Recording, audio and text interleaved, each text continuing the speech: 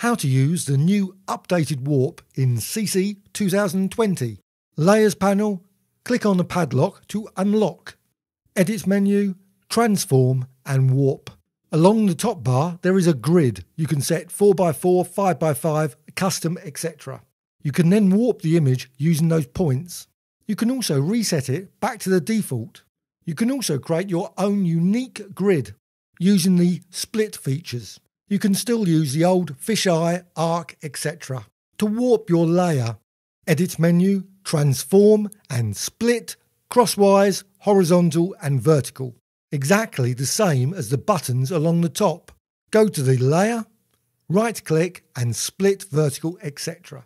I'm selecting horizontal, so drag into position and then click the document. Repeat, and then go to split vertical and do the same. This time it creates a vertical line to warp the design. Right click and split crosswise does horizontal and vertical. Position the lines and then click the document to apply. Nothing has been warped yet. Select a line or point and then you can right click and then go to remove warp split. Shouldn't that be split warp? The line will then disappear.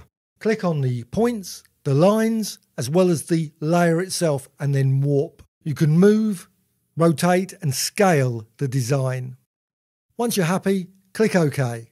You can do exactly the same with type as well as shapes. Go to the Tools panel, select the Ellipse tool, draw a circle. Then go to Edit menu, Transform Path and Warp.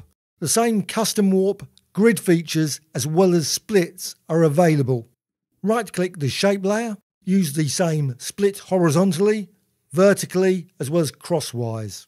Using one of the split commands, position the split and then click to apply it.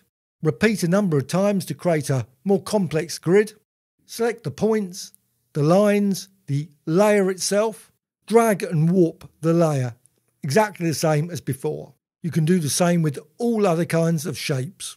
This is a quick tutorial about the new features of Photoshop CC 2020. You can also find other tutorials about the warp in Photoshop on the Graphic Extras channel. I hope you found this tutorial of interest. I'm always adding new tutorials about Photoshop, etc. Please subscribe to the Graphic Extras channel. Please add a comment or two, a dislike or like. Thank you very much.